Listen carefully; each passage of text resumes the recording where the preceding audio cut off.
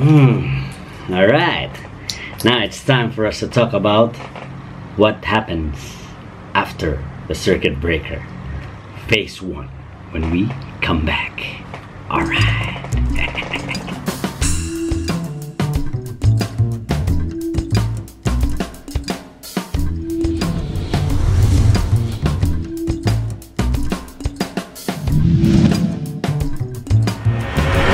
Ding ding ding ding ding ding ding ding ding ding ding ding ding. All right, so now we're back in action. So let's talk about what happens after the circuit breaker. So last June 1, our circuit breaker here in Singapore just ended, and we are going to follow the next step after that one. So there are some things that we're going to be doing following the government during phase 1. Let's try to talk about the essential businesses. Aside from the essential businesses that have been open now, the people now are gradually going back to work. They're allowed to go back to work, especially those facilities like manufacturing, production, as long as they still maintain social distancing and precaution, wear mask. They are doing it on a scheduled basis, not all at once. Okay? Like us, we are slowly going into the office according to the schedule and according to your company schedule as well. In our office, we are using this app. We are using the Safe Check-in app. I don't know if I still have it here. We use our scanner, this one. I'll just show you. We use our scanner just to scan the barcode there, then we click on check-in if you're going to that particular establishment. And as we go out or go to some places, like if I want to go buy some food, I still have to go to the check-in. There's like a Bundy clock there when you log into the particular establishment, so that it's just the purpose of that one is for contact tracing, just in case they want to know which place did you drop by during this time, so it's easy for them to trace. Most retail outlets are still closed, especially those personal services. They will not be open as of the moment. And also dining in, you cannot go to F&Bs or any hawker center that you can dine there. You can only have takeouts or takeaway. So that's thing going on phase 1. So I miss dining out with my friends, having coffee there. But for the meantime, we'll just have to have the virtual coffee break. Okay, you can have Zoom with your friends and have coffee. Okay, okay. Alright. So there's still no dining out, so dining in. So all that's good to do is to have our take away my pack lunch to minimize the hassle of washing. So I have this chopsticks and spoon. Okay, Chirpan time. Look at this. Chirpan time. Yeah. Fish and some chicken. Chirpan time.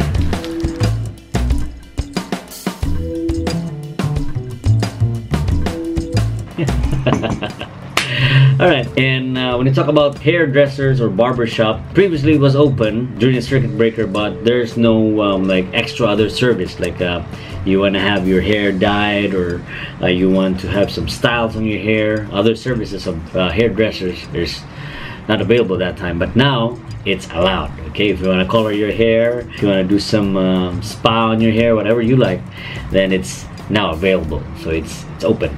And for me, I haven't had my haircut since February, so I just need a haircut. It's quite long now, don't you? So yeah, so for coloring my hair, I just color myself. I just bought a hair color and just color it. No need for going to the salon or hairdresser. I'm still not sure if I want to have a haircut, because of I don't know if it is safe to have a haircut. I see some of the people now having a haircut, so they have no problem with that, but it's good to be cautious, okay? And if you want to know the details of those establishments that are allowed to open, you can check out the link let's talk about our community, our households. Or each household, they're allowed to visit their grandparents or parents living in a different house, but it's just limited to one visit per day, but with 2 persons, of course. So you can visit your grandparents as long as you're just two persons visiting in one place, and allowed only for 1 visit per day. So it's better than nothing, okay? Just to minimize the contamination of if you have some viruses. So it's good to have that way, okay? Better than nothing. Just bear with the situation now, okay? If you are scheduled for marriage solemnization, am I right? When you're planning to get married, then it's still allowed during this phase 1, but limit only for 10 people. And for funerals and wakes, it's also 10 people, but social distancing still applies. Take note of that. And places of worship, some places of worship are open to private worship, but in our case, in our church, it's still not open. There's still no advice that we can go back to church. So we still have to maintain the online attendance of the church activity. Then we just have to let this time pass first, okay? It's for the good of everyone. So minimize contamination. Alright, sports and community recreations or recreation facilities are still not open. Just relax first. Let's talk about school. Schools are gradually reopening. They are starting school now, but in a gradual manner, okay? Slowly until June 10. So June 10 is gonna be a full swing. Some institutions that are having their classes online, they can still continue, and if they need to go to campus for laboratory and other things, at least once a week, okay? They will take turns. Probably the kids miss their classmate, but they still have to maintain precautions. They're like social distancing, not too near, but they have to wear mask, okay?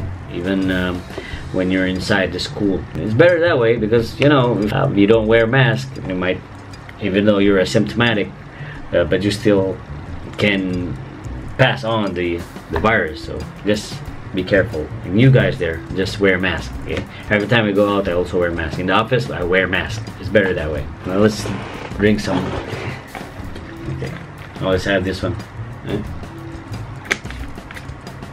Don't forget to drink your aloe, so that you can become healthy. And when you talk about the healthcare services, it's always open for some private healthcare service. They are having their schedules for private sessions. Who's gonna go first, elderly or the regular customers, the regular patients? If you want to know about your private doctors, you can just contact them if they're already open or not. Get in touch with them, coordinate with them if you have some appointment like your teeth or anything, any checkup, surgery or cosmetic. So just contact your personal doctor or personal clinic, okay, if they're open.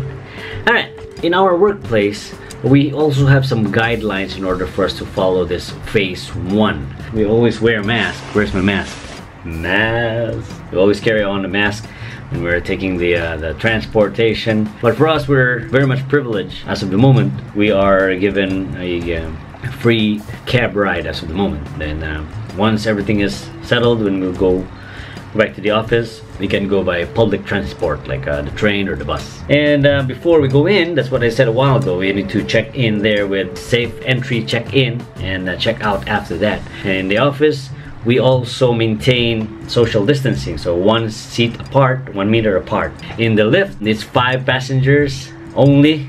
And like when during regular hours you can fit in 15, but now you can, there's a limit of 5, so at least 1 meter. It's like that one. And there's a sign there that says 1 meter social distancing, so it's good to have that one. And also in the pantry, when you eat, there's an X mark there that you're not allowed to sit down there 1 person apart, just to maintain social distancing. It's very effective. If you think that it's not effective, then there's an experiment. If I can find the link, I will share it below. So next week I'll be working from home. I'll be staying here for the next 2 weeks, so I will not be going to the office. I'll be doing my work remotely, okay? After 1 month, now I get a chance to stay at home for 2 weeks.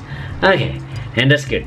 How about you there? What are your experiences during this circuit breaker? Or in other countries, what are your experiences there when you're handling this situation? You can share your experience below, okay? Type in the comments what's going on there at your place, and just some updates. Share it with me. I'll take a look at that, and at least I know what's going on at your place. But what the Minister Lawrence Wong here in Singapore, during the press conference of this pandemic last May 19, he said that, to quote, "We have to do this in a very careful and calibrated manner because we don't want to risk a flaring up of the virus again.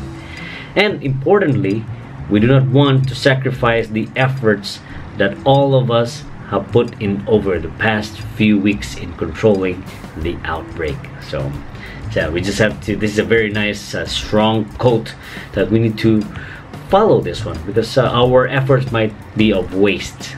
So to all of you who are in their homes or outside their homes, just be cautious. When you go out, just wear a mask, maintain social distancing, and wash your hands regularly, okay? And shower, and don't forget that one, of course. And when you wash your clothes, make sure that you wash your clothes properly.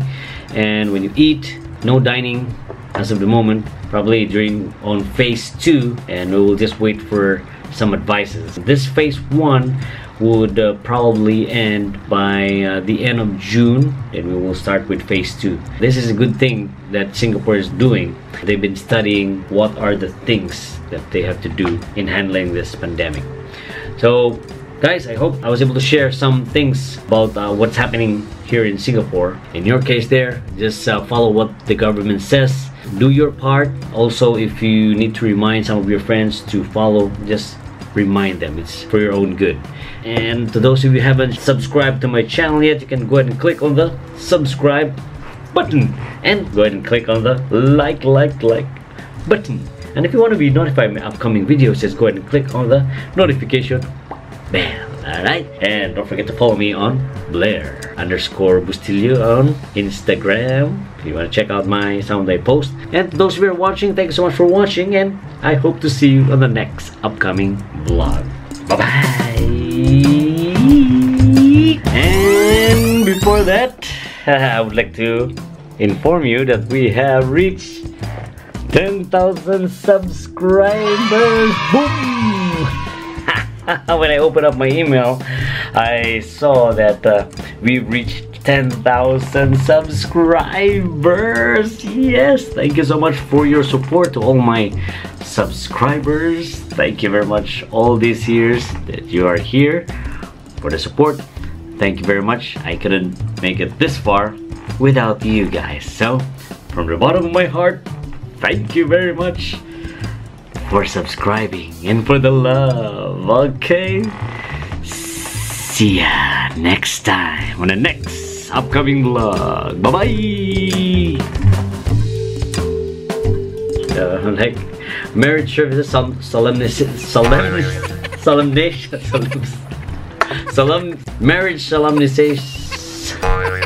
solemnization